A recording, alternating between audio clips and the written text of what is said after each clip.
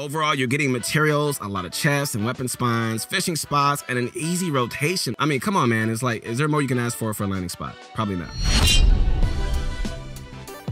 What's going on, guys? This is your motivation guy. That's right, your friend, the one and only Keith Allen, your biggest fan that is rooting for you, the guy that is in your corner, man. That is me. I don't care if the whole world is against you, man. You got your motivation guy. That's right. Hey, man, keep going. Never give up. Never quit. Welcome back, guys, to another video. Fortnite Chapter 2 Season 3 is finally upon us. I hope you guys are excited just like me. And Mida's device completely failed and resulted in the whole Fortnite map flooding. This brought us brand new POIs, loot spots, and so many other changes. But in this video, guys, we're going to be focusing specifically on POIs and loot spots, all right? Today, we're going to be going over some amazing new landing spots that you need to try out in Fortnite Season 3. Now, I know many of you guys dislike these landing spot videos because of the fear that everyone's going to land there and, land at your spot and the cat's out of the bag. I get it. But just keep in mind, man, there are like millions of players in the game and dozens of servers, so there's really no need to worry. Your secret is safe with us.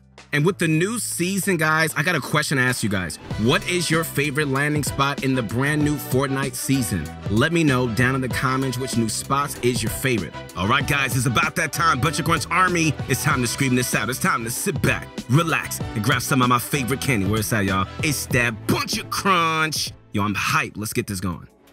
All right, guys, so I got a special announcement to make just to let you know I do read all of your comments every single video, and I really appreciate you guys. So we've been hearing all the requests about me making my own personal story, and it's about that time, all right? It's time to show you guys my own personal story and how I made it to where I am today. So the goal is going to be to really inspire you guys to persevere past all of your obstacles. And so I'm glad to announce that I'm going to be making my own story for you guys at 1 million subscribers. So help us get there, guys. Share the story, let people know about the channel. And I'm telling you guys, we're going to release my story once we hit the 1 million mark. Also, connect with me. Make sure to follow me at Your Motivation Guy. So excited, guys. Okay, guys, the first spot on this list is an insanely underrated spot with 5 chests, guaranteed full shield, and a guaranteed launch pass. The name of the spot is Pontoon, and honestly, from the looks of it, you never expect this spot to be one of the best on the map. But the Pontoon has one very interesting trait, and that's how it moves around the map. You'll pretty much never find it in the same spot 2 games in a row. But when you do see the Pontoon, all right, which is more of a rare occurrence than an actual consistent landing spot, you gotta be sure to drop there because it's honestly one of the best solo spots in the entire game. When you land at the Pontoon, man, the best way to do it is just really by simply landing on top of the deck and making your way into the boat, breaking the different boxes and furniture for materials, along with breaking all the slurp barrels to max out on shield. You're gonna end up finding your guaranteed launch pad in the supply drop box on the bottom deck, which will also have a guaranteed purple or high rarity weapon. Overall, the Pontoon really isn't the type of landing spot you're going to be able just to go every single game, so definitely consider checking it out when you come across it. All right, guys, second up is a new spot to the game, and we consider it one of the best solo drop spots there is, Rickety Rig. In particular, these bottom islands, all right? Rickety Rig is perfect for solos for a few reasons. The positioning on the map is absolutely perfect. It's at the bottom of the map, which means the chances of players routing to you aren't high. Neither are the amount of players who even land there. Now, because it's at the bottom of the map, some of you guys may be worried about rotations, all right? I get it. Okay, lucky for us, Rickety Rig has a whirlpool on the right-hand side of the islands. This is basically a free launch pad, all right? So it has good rotations. Okay, well, what else does it have? Well, it has all kinds of materials, that's for sure, man. From wooden pallets to metal shipping containers. We do admit that brick is a little harder to get to on this island, but don't worry, we thought about that too. Okay, so if you take a trip east, you're definitely gonna be met with a lot of brick that way, right? So don't say we didn't have you guys back. Okay, now you're wondering, what about loot? All right, let me just take you on a little journey. So you're gliding in. You want to land up top of the main building. So there are 3 rooms on top of each, which has a weapon spawn in them. So you can just try and see what the weapons are on approach. So you can just play your route ahead. Jump off and go inside, all right? Collect the chest in the building, then make your way out left towards the single building and just grab the chest inside. Then into the building on the docks, grab the freezer and the chest above, all right? Double back on yourself, back past the main building, and don't forget to collect metal on the way, all right? 2 more chests now before we make our way towards the slurp barrels. Break these if you need a shield, my favorite, love them. Finally, 1 more chest inside and 2 weapon spawns behind the building, conveniently by the whirlpool. A free launch pad out of there for any early rotation to the safe zone, right? Now, I'm not normally good at math. I was actually horrible at math growing up. Don't ask me why. I hate it, but it's all good. But that's a lot of chests. It really, really is, all right? Overall, you're getting materials, a lot of chests and weapon spawns, fishing spots, and an easy rotation all in one quick situation. I love it. I mean, come on, man. It's like, is there more you can ask for a landing spot? Probably not. Okay, so if you guys want to master drop spots, there's no better person suited to help you than our pro coaches on our website, man. Feel free to check out ProGuides.com, where we have even more awesome exclusive content from top pros, along with live interactive lessons from some of the best in the entire world. I can't believe it. They're here at ProGuides. Wow, amazing. Link is in the description.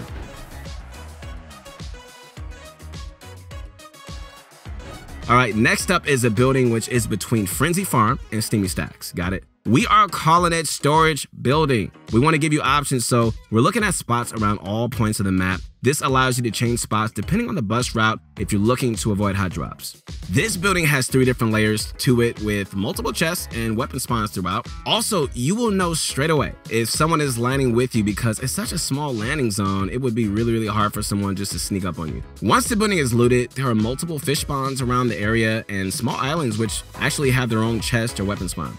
Okay, so to complete this route, I would recommend checking the roof for the weapon spawns and land on whatever gun you're most comfortable with. Then make your way through the door and just work your way down each floor. Ensure you break open each garage door because a lot of them will have weapon and chest spawns, right? There's also a vent on the second follow. Go through it and just place 2 cones next to each other and the chest will break. Once you complete all 3 floors, you can just fish around the island and just get materials. Okay, last tip about this place, there is an upgrade machine on the bottom floor. Go get it.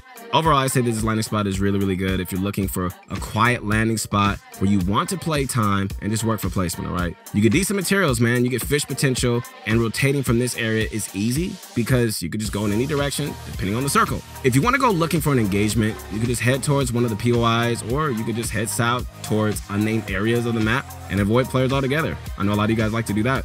However, maybe quiet isn't for you because it's definitely not for me. I gotta get some action for real, for real. Okay, so if you're looking for more of an engagement off spawn type of a landing spot, you know what I mean? Like a buffet, all the eliminations that you can get, we have got one of those coming up, so you gotta stick around. Moving into our third spot, we've got a much more secluded location for those of you who might not like fighting as much. This spot is the restaurant in the middle of the water between Pleasant Park and Frenzy Farm. Okay, start by landing on top of the roof at the tip, top of the building, and breaking this flag for some extra wood, all right? Then pickaxe straight down. You're gonna find a chest and floor loot spawn at your feet. Then build a floor right next to you and just pickaxe into the other small section of the roof to potentially find another piece of floor loot, okay? Then simply just head down into this big room right over here. Yeah, like right here, which has a ton of floor loot as well, right? 6 slurp barrels, yes, sir, and a chest. So just head down the stairs to the next floor where you're gonna find another floor loot spawn. During this process, unless you're contested, do not use shields. Don't, because you're gonna end up getting just more slurp barrels, so, why not? Then quickly loot the restaurant area. Feel free to farm some of the booth seats for easy metal and just grab some loot spawns. And finally, head into the bottom floor where you're gonna find a bunch of extra slurp barrels to top off your shield and metal, so you're good to go, man, like for the rest of the game, all right? And there's gonna be 2 different rooms on the north side of this bottom floor, each of which will have another chest. Overall, this spot will net you 4 total chests, an absolute ton of floor loot. I mean, you're gonna have good materials and guaranteed full shield. Wow, it's like heaven. You can either stick around after looting and just utilize the upgrade bench on the bottom floor, which you always should do like every single time, or simply grab a boat and just rotate out. This spot is also not too far from the center of the map, so you may be able to spend some extra time looting and farming up before rotating out, making the upgrade bench a very, very helpful option. Wow, this spot is amazing. This spot is an absolute beast for tournaments and pretty good for any other passive playstyle as well. Sometimes you're gonna run into 1 or 2 people here, right? But generally, it shouldn't be heavily contested. But this next one is sort of a hybrid spot, all right? Meaning that you can play both passive and aggressive from it. You guys ready? Here we go. moving into the 5th and final spot on this list, we got the island just west of Pleasant Park. This island is basically a massive dump, but the loot sure isn't. The current best way to play this spot is by first landing near the bush on the west side of the island, grabbing the chest at this campsite, alright? If you get shields, feel free to head into the bush real fast to pop them safely. I know a lot of you guys love playing in the bush. And then head up to this turquoise colored house over here, where you're gonna find a cooler out front with a free fish, alright? And a slurp barrel to farm for an easy shell. Then head inside and grab 2 extra slurp barrels and break the floor above the kitchen area for another chest. From here, and I mean like right here, you got a ton of options, alright? But what I would suggest, is head right next door to the small darkest blue house and grab the floor loot, ammo crate, and once again, break above the kitchen to reveal another chest. Then simply just head out the door to grab some wood, and finally, my last movement would be get into the red house, all right, where another chest is available, along with floor loot once again. Also, in the kitchen area of this house, there's gonna be a little box on the counter, which may be worth breaking, all right, because it'll drop some of the brand new fruit consumable items, which are cool. These are basically the 4-H fruits, like, coconuts, apples, mushrooms, and a few others, but in item form, all right? So if you have an extra item slot, they may be worth carrying. All right, so from this point, you have plenty of options, man. Like, this island is actually insanely stacked with loot. So, you're gonna have plenty of other loot to get, or you can just also fight, rotate out, or anything else that you can think of, all right? Typically, it's really good to just W key a bit after winning this spot, just because you typically come out with decent loot, but it's ultimately up to you. I know I would do it. Let's quickly recap all the spots we talked about before finishing up, all right? You ready? Here we go, real quick. First off is the pontoon, all right? Now, the pontoon isn't the type of spot that you want to just land at every game. But if you do ever see it, definitely give it a shot, guys. I recommend it because it definitely has some of the most OP loot in the game and is rarely contested. All right, second is a drop spot that has all the fundamentals you want in a drop spot. Rickety rigs, bottom islands have it all. From loot, materials, rotations, this is just a great solo drop spot. So if you're looking for a quiet game and you really want to play for placement by avoiding engagement, then this building is just for you. You can decide if you want to go looking for an engagement or if you just rather, a more risk-free approach. You have the options to avoid the POIs. Okay, fourth, if you're a more passive player and you want decent loot and consistent in-games, then you should check out the floating restaurant, all right? This spot has guaranteed full shield, great materials, right? Solid loot and a central position on the map, so you won't have to run 10 miles to each circle. Isn't that nice? And finally, the last spot on this list, and one of my personal favorites so far, is the Dump Island by Pleasant Park. This island has a layout that's great for fighting, but also isn't too contested, and also has amazing loot. Also slurp barrels, my favorite, an upgrade bench, gotta have that, and so much more. This spot is just really great for both solos and duos, and might even be worth considering for trios. So definitely give it a shot if you're interested, all right? But what we said, guys, I really hope you guys are all enjoying this new season so far, and I really hope these new landing spots really help you out with whatever your goals are. Whether you're trying to place in tournaments, climb an arena, or really just get some wins in public matches, like whatever your goals are, like I'm happy for you, I'm rooting for you, and I really hope these landing spots and loot routes, are gonna help you out a ton. I really do believe that. All right, guys, once again, this is your motivation guy. That's right, your friend, the one and only Keith Allen, man, the guy that is rooting for you, the guy that is cheering for you, the guy that is obsessed with just motivating you to be great. I can't help it. That's all I want, for you to be great, not only in this game and also in life. If you guys enjoyed the video, be sure to drop a like on it and let us know down in the comments what you want to see next, along with what your favorite landing spot is right now in this brand new season. And finally, check out ProGuides Community Discord, man. It is going down so cool. You're missing out if you're not doing it so far, all right? This link is going to be in the description, along with our brand new subreddit, r/ProGuides, where you can actually find even more content. And with that being said, have an amazing day, man. Stay positive. I love you guys. Hey, we'll see you soon. Peace.